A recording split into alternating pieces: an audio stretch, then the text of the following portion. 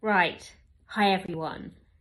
This is me ready for bed, and there's something that's on my mind: collagen supplements. Lots of people have been asking me, particularly this week for some reason. Right, what do I think about them? Well, what's the science behind it to start off? So the way they get marketed is that collagen reduces with age, and that what makes us lose volume and look old and feel saggy and look saggy, and that's one of the major parts of aging. Now, that's true. Nobody's denying that that's true. However, drinking a supplement where you've got large collagen molecules that don't get absorbed into our bloodstreams and integrated actually into our skin, if it's not being absorbed, how it's going to be integrated into the skin? So, there you go. So it's just, typical beauty industry taking a piece of science and twisting it to make a lot of money out of innocent people, which is unfortunate.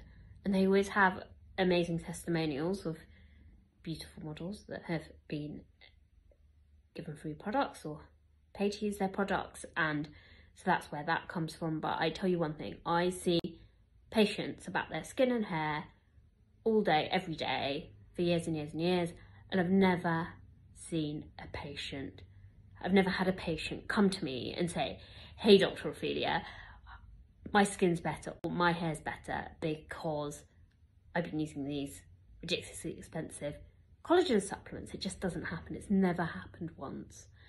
And it's a very expensive drink to be taking for your skin and hair, for it just to be peed and pooed out, essentially.